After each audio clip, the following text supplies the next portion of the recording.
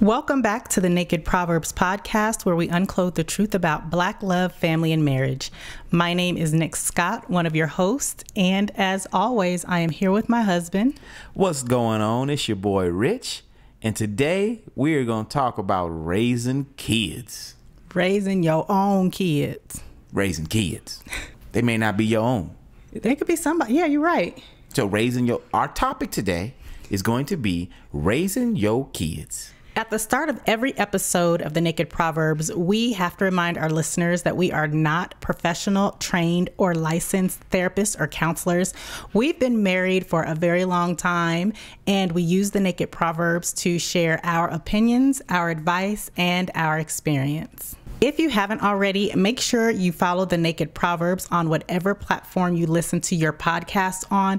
And if you like what you hear, show us your love and support by giving us a 5-star rating on iTunes or whatever platform you're listening on. As always, we like to thank our listeners. Our fan base is growing, and we appreciate you tuning in week after week to hear what we have to say about marriage, love, and family. A topic we have not really spoken about, but a very important topic, because we've mentioned multiple times that when you are raising children, you are raising the next generation of Black married couples, the next generation of doctors, lawyers, scientists, the next generation of greatness. So when you're raising kids, you always have to remember that. Something you always say, and I always fall back on, is you are not raising, and you have not been raising, just little girls, but you've been raising somebody's mother, somebody's wife, somebody's, whatever they're going to grow up to be. And I think when you have that type of attitude when it comes to raising children, it changes the way you do things. I don't even necessarily call it raising children. I call it training children, because you're training your children to become whatever it is that they're going to be when they're not children anymore. Everything that you do, everything that you say, everything that they see, everything that they hear, everything that they sense is training them for whatever it is when they're adults, whether that be a wife, a mother, somebody's boss, an entrepreneur. We're training them. And I just want to put this out there before we get too deep in here. There is no such thing as a perfect parent. So no matter how much you think you're going to be the perfect parent that raises the perfect child, please understand that that is a falsehood. There is no truth in that. There is no proof that that is even possible, because reality is parenting is an experiment, especially with the first child. It is a legit experiment. You can read every book that's out there, but because every person is different, so every child is different, doesn't matter what the books say, it doesn't matter what your mom says, how she handled dealing with you, or your dad says what he did, because your children are not you. They're different. They're very different. And another thing I think is important for parents to realize is that it wasn't the child's choice to come into this world. Like, they did not choose to be here. So they deserve the love that a parent should give them, whether it's a biological parent, adoptive parent, or whoever it is that's training these children. It wasn't their choice to come here. So a lot of times in my experience and in my childhood, I had parents who clearly loved us, but they didn't know how to parent. So I agree with you in saying that there's no perfect parent, but I do think there's benefits to leveraging resources in other parents to help you be there for your kids. Most definitely. I think that there's nothing wrong with reading books and talking to other parents and learning all you can to be the best parent, just like you're listening to this podcast because you want to have the best marriage possible, or you want to raise your children, and you're using every tool that's available to you. There's nothing wrong with that. But I think that parents can hold themselves to such a high standard that they actually fail their children, trying to be something that's not even realistic. Because as I've grown, I've learned and realized that my parents did the best they knew how to do. And if you don't take into consideration that parents are doing nothing more for the most part than raising their children, taking away the good things that they felt happened during their childhood, and trying to eliminate the things they felt were negative. But ultimately, they don't really know what they're doing. Just like, I mean, like I said, I'm not a perfect father, and I understand that. And I know that when my daughters are older, they're going to look back and there's going to be some highlights of, ooh, daddy did this great, but you know, daddy was kind of rough, or daddy did this, or daddy didn't do this right. And you know what? I am man enough to accept and to admit that I'm not a perfect father. And nor am I a perfect mother. And you're right. I think that parents, I can speak for myself. I've only done what I knew how to do. And when I knew something different that I felt like was better, then that's what I did. There were times that I recognized qualities and characteristics that are in me, that are like my parents, that I despised as a child. And when I recognized those in myself, I worked very hard to not be that type of parent towards my children, because ultimately what I want is to have a relationship with my kids.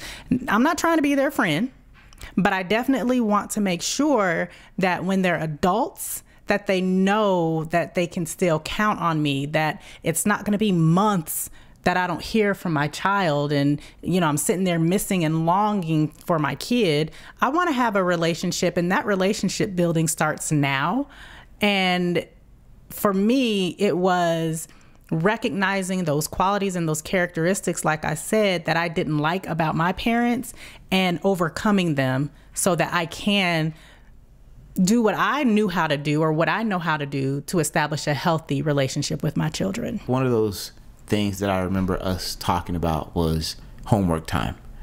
And you used to talk about how homework time was not a pleasurable time for you growing up. Yep. And I remember, you know, when our kids were in elementary school, we would sit at the kitchen table after they got home from school, because there was always a parent here, whether it be you or me. Our children have always had somebody they came home to, even now when they got out of school. There was never a moment where our children just came home and they're fending for themselves. Right. And homework time was a hard time, because there would be moments, especially with everyday math, where we would feel like this is so simple and the way we did it was like this. But then our children would be like, well, that's not how they're teaching us at school. This is how they're teaching. And it became this just, ooh, it wasn't fun. It was very tense. It was Yes. a very tense situation. For me personally, and I know I'm not the only mother out here that thinks this, when our kids are born, we already have these expectations of who they're going to be, how they're going to act, what they're going to wear, where they're going to go to college. The moment we conceive a child, we have their whole lives planned out for them. And homework time for me was tense. It was tense because there were some things that I felt like were so simple, and my child should be able to understand and grasp this. Like, why isn't my kid the one understanding and grasping it? But I had to learn, that standing over my kids, screaming at them while they're doing homework is not healthy. And I did that. It's not healthy, but I did it because that's what was done to me. And when I recognized that, and fortunately my kids were very young when I recognized that in myself, and I was able to self-correct it. But what kind of bullying and intimidation methodology is that? I had to change that, because I did not want my kids to be afraid of me, and I wanted them to be able to know that they can come to me when they need help with their homework. And my kids aren't stupid. Every child is going to learn at their own pace and their own rate. And that's one thing that I had to, now that I'm on the other side of it, I understand it. But in the midst of it, it's like, my kid can't read, but every other kid in the class can read. Your kid's going to be able to read. When you are raising children, and, you know, we keep going back to when they were younger, but you're really raising children forever, in a sense. You're always teaching and imparting wisdom that you have, whether it be, you know, when our kids are out of college and they get their first job and we're helping them learn how to negotiate a salary. Like, I'm still raising my child. Like, my children are still, they should feel like they can still come to me and ask me questions, you know, because I've experienced it. I've already been down this road. So why would I want my children to have to figure it out? But I think that as you're raising children, you don't know what's ahead. So whatever situation you're currently in is the biggest situation in the world. It is the most just, oh my gosh, my child can't read in first grade, kindergarten, whatever it was.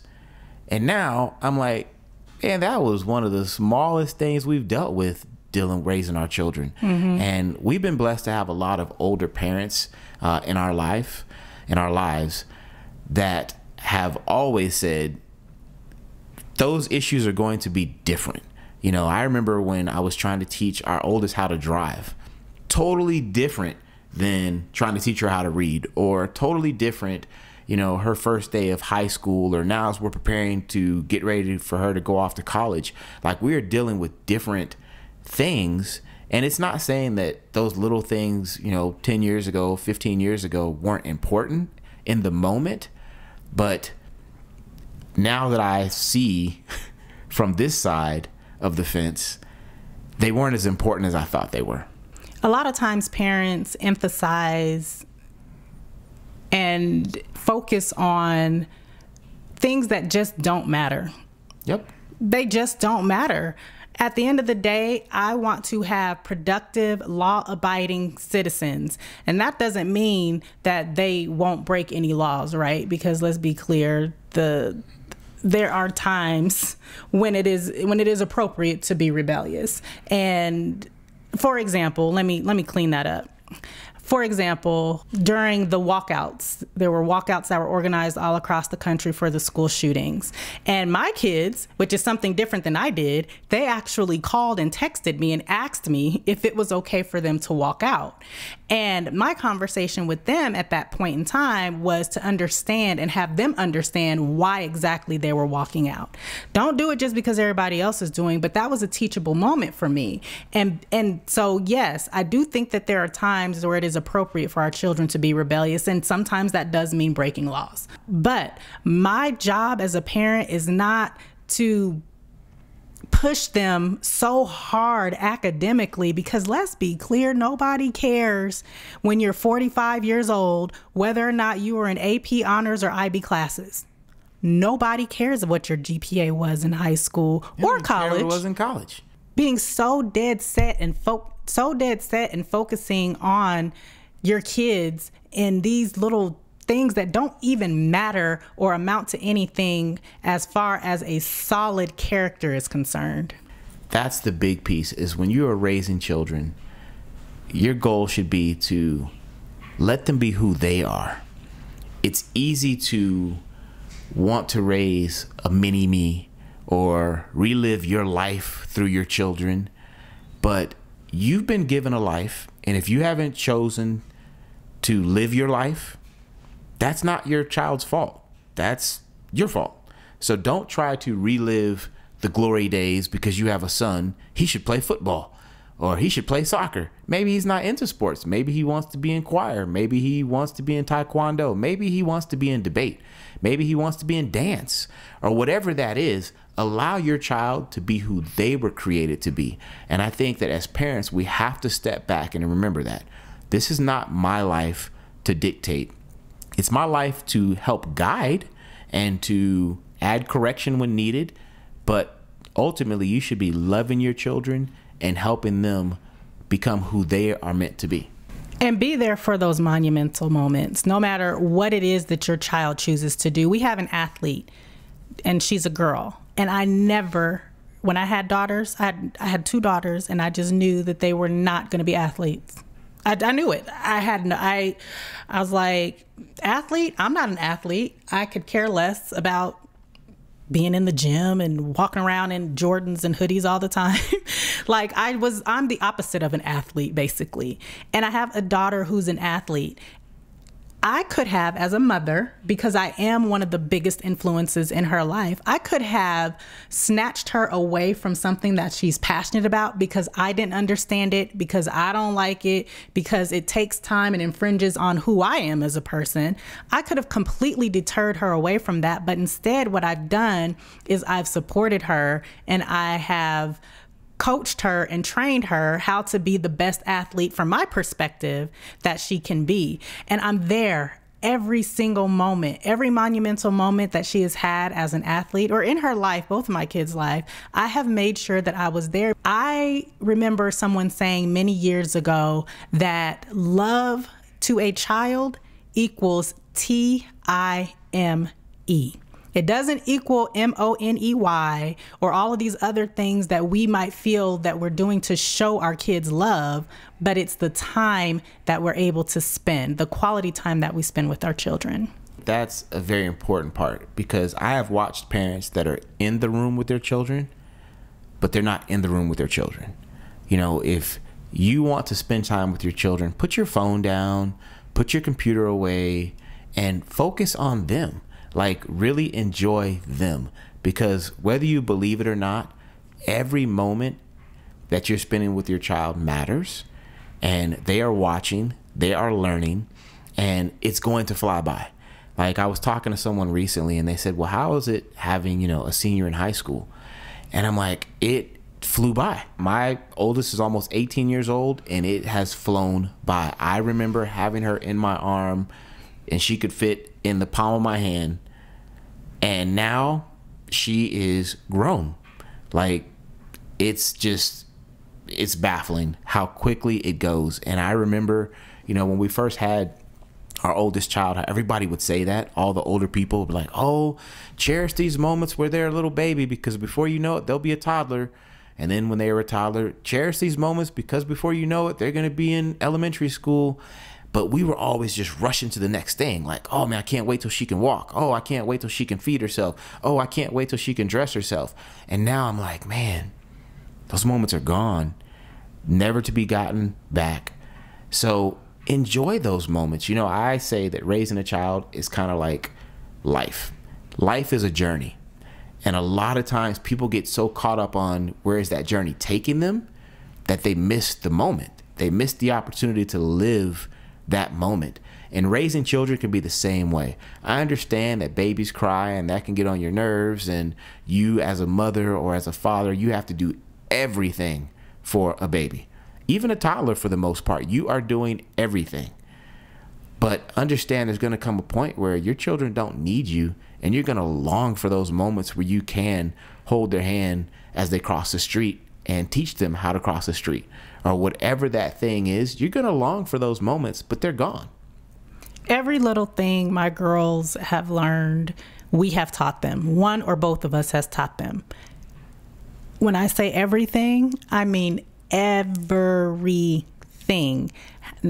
Above how to brush their teeth, above how to button their clothes, every little thing that we know in this life, it has been our job and our goal to impart that wisdom on our kids, because what the two of us have always wanted was for our children to have a step up above from where we are, because we have this terrible curse in the Black community where every generation has to start over. Raising kids and training your kids really is only for a small part of your life in terms of the elementary, middle school, high school, college days. Of course, you're always going to be a parent, but you also have to understand, for me personally, I was on this earth for 24 years before I had a child. So that's a whole lot of life that I lived before I had a child.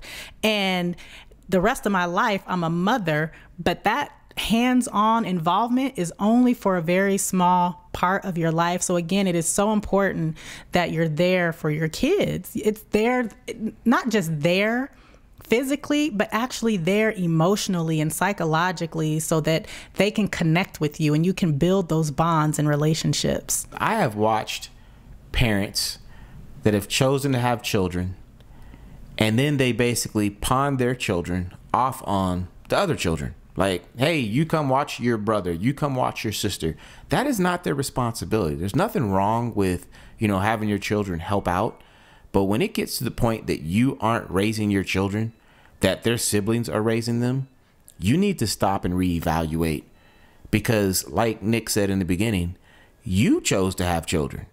That child that was already here didn't choose to have a little brother or a little sister. That child that's been born didn't choose to be born. So for you to think, well, I still want a club, I still want to do whatever, I still want to get out and live my life. I still want to travel. I still want to, you know what? Those opportunities are still there, but sometimes you have to put a pin in it and you have to hit the pause button because you've chose to have children. And children, they're needy. They need time. Yeah, they need do. love. Yep. They need direction, you know, and even though we have teenagers now, they still need those things. So it's not like we just get to turn it off and we don't know what we're talking about because that was 15 years ago for us, 13 years. Like, our children still need us and they still need us to be there for them. And so we can't just up and go off whenever we want. Nope. Because that's not being a responsible parent. Not only should your older children not be raising your younger children, other people shouldn't be raising your kids either. And it's okay to have people help out, but don't expect people to keep your kids. Don't expect your oldest child, your sibling, your mother, your father, your best friend to just step in and be the supplemental mom because you want to go off and do whatever you want to do. Your kids need you. They need their mother and they need their father. By design, the only two people that can create a baby is a man and a woman. And that man and that woman that creates that baby need to be there to help to train and raise that child to become whoever and whatever it is that that child is called to be. It's important, men, to understand that you may leave the woman that you had children with for whatever reason. But that doesn't mean you have to be out of that child's life. That does not mean that you leave that child. Like, you played a part in bringing life to this earth.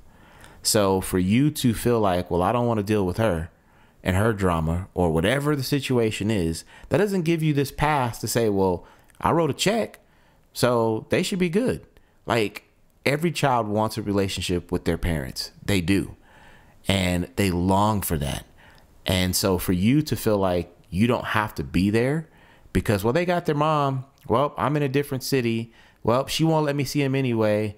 Like, you stop making excuses, because if you really want to be a part of your child's life, you'll be a part of your child's life. That's a fact.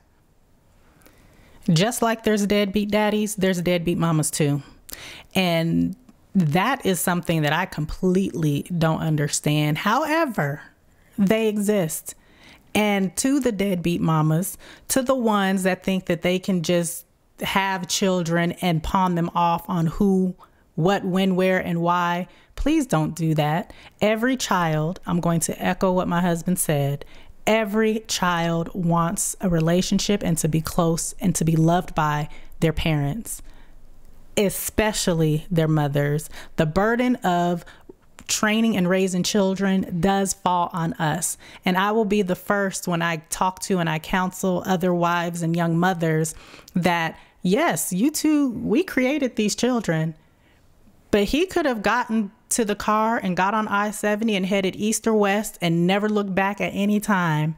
And who's left with those kids? When anything goes wrong in a child's life, they don't say, my daddy. Even Tupac blamed his mama. They blame the mom. So our responsibility is so much greater. And it's not to minimize the impact and the influence that the father has on a child. But our call is greater. We grow these beings in our body. They're literally a part of us. So we have to make sure that we're there for them. Thank you so much for tuning in to this week's episode of the Naked Proverbs podcast. We want you to truly have a happy marriage. We want you to continue to thrive in your marriages and indulge in your spouses on a regular basis. Don't forget to follow the Naked Proverbs on whatever podcasting platform you listen to your podcasts on. And we will talk to y'all in the next one. Peace.